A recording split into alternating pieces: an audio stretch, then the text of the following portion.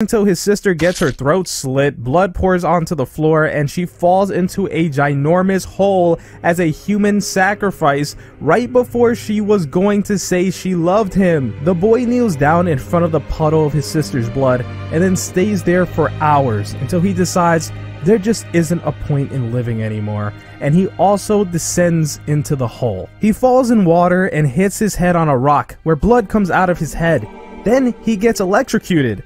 But out of nowhere, a mystical jaguar takes him out of the water and tosses his body before he starts coughing up water. Now,